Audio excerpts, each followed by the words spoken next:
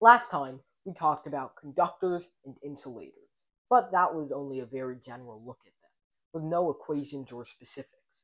So let's actually get into them. So, recall from last time, what are conductors and insulators? Well, conductors are things that are very good at moving electric charge within them. So these electric charges are moving very fast. Meanwhile, insulators are materials made in order to slow down electric charge.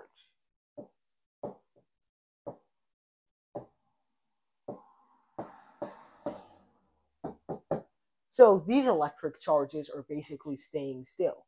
This insulator is like a sponge for electric charge. It's taking in a bunch of it without letting any of it out. So conductors are mostly the important ones. Why? Because insulators are made specifically so that they inhibit the effects of an electric field or any electric charge, which means that the fields generated by them are basically just a normal electric field but dampened. So that's why we don't want to investigate them. They're not that interesting. But conductors are very different. How do we investigate the electric field around a conductor? Well, for starters, let's try visualizing it. The way a conductor works, it's going to move all negative charges to one end and all positive charges to the other end. What does that mean inside? Well, inside, the positive field is going to go this way, the negative field is going to go this way, this way, this way, this way, this way, this way, this way. So it appears it's creating, this kind of field that oust one in and out.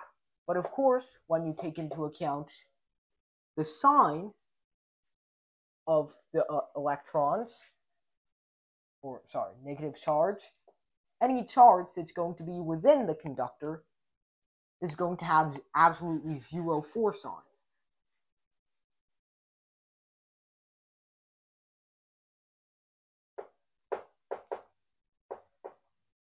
But, of course, that's not what happens outside. Outside, there's going to be a large electric field.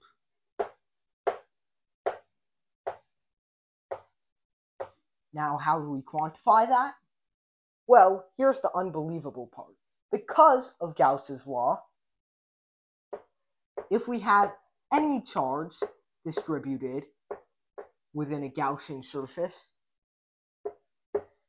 the electric field it will give off is always just of this form.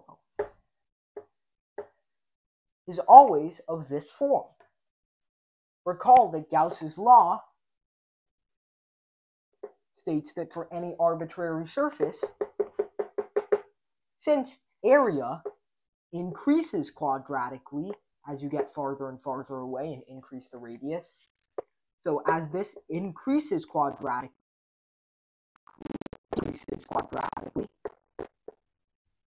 when you multiply the amount of force by the area rudimentarily, since we're talking about flux for the electric field here, this scaling effect, or these two scaling effects, just about cancel out and give you a constant electric field no matter what surface you're working, including a rectangular one, a bean-shaped one, a sphere, or anything else. Now, last unbelievable part.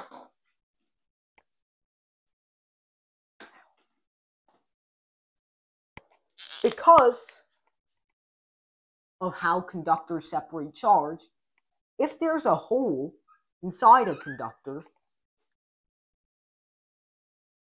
there's actually going to be a bunch of charge accumulating on the boundary, specifically the charge density divided by epsilon naught, multiplied by the area surrounding this cavity. But inside the cavity and outside the cavity, the electric field is zero. Well, of course, that's unless there's some charge inside the cavity, because obviously then it would exert an electric field. But anything from outside is completely sheltered from the inside by this wall. And any electric field from the inside is totally sheltered from the outside by this wall. So, because of this boundary condition, that means that if you are stuck in a metal car, for example, then any lightning strike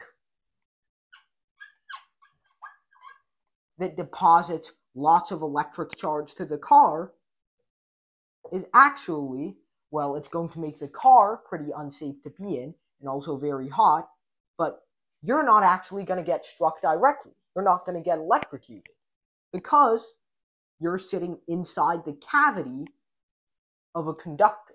Since your car is made out of metal, which is a conductor, and you're sitting inside one of the seats, which is a cavity,